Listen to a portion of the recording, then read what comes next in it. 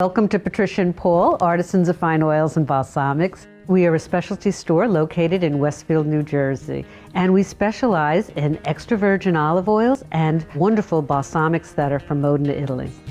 I have a bachelor's degree in nutrition as well as a master's degree, so I understand the health benefits of the olive oil, and that's what makes it so important to me, that what the customer is getting is fresh. They know the crush dates, they know the quality, and it also has a wonderful taste. Not all olive oil is created equal. A lot of what you'll see on the market, unfortunately, will be cut with canola oil and other oils that will extend its life and extend its quantity.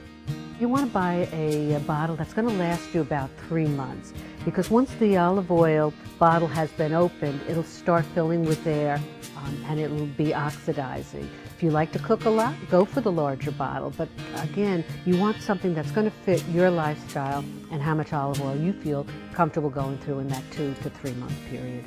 The most wonderful part of being a tasting bar is it gives the customer the opportunity to come to visit and try as many as they would like. You would then begin to start to really understand the olive oil and understand the difference between a mild one and a robust one, and feel the phenols in your throat, the actual peppery taste that you'll get from some of the more robust olive oils. We have our store divided in half, and on the far side are all our balsamics.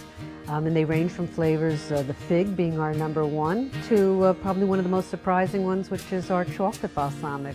And if you're tasting real balsamic from Modena, Italy, it is so smooth. And people are like, oh, I could drink this as an after-dinner drink. And it's so, they're often surprised how nice and smooth it is. If you're wanting the highest quality of extra virgin olive oil and balsamics that are available, we welcome you, and we'd love to educate you and get you as excited about olive oil as we are.